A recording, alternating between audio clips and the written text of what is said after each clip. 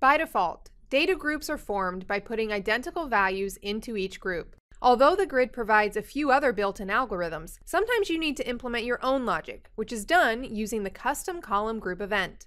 You'll learn how to handle this event in order to change a numeric column's data grouping logic so that groups contain ranges of values starting with 0 to 99.99, then 100 to 199.99, and so on. When I group the grid's data against the order sum column, by default, groups are formed based on unique values in that column. Let's switch to design time, and first, enable custom sorting mode for this column by setting the sort mode property to custom.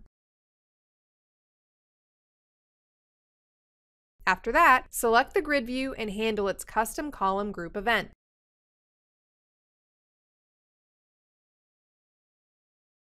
The column being processed is specified by the event's column parameter. The event handler compares two rows with values specified by the value1 and value2 parameters. Since I combine values into groups corresponding to hundreds, I divide the values by 100 and compare the results.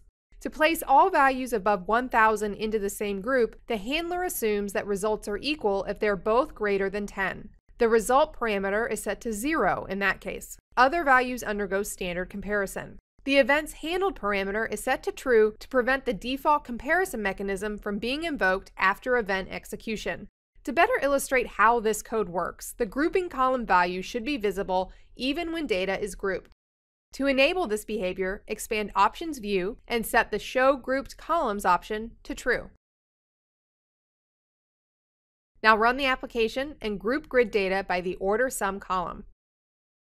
As a result, rows are combined into the specified intervals. However, group rows display the first value in a corresponding group, thus misleading end users. This can also be fixed.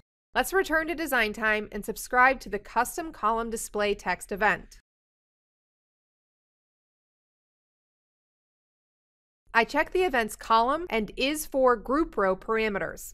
The first parameter specifies the column currently being processed, while the second parameter indicates whether the event is called to customize a group row's display text. The group row handle parameter returns the currently processed group row. To change the group row's display text, I use the event's display text parameter. And let's run the application and group data by the order sum column once again. Group rows will now display custom text that correctly identifies the intervals.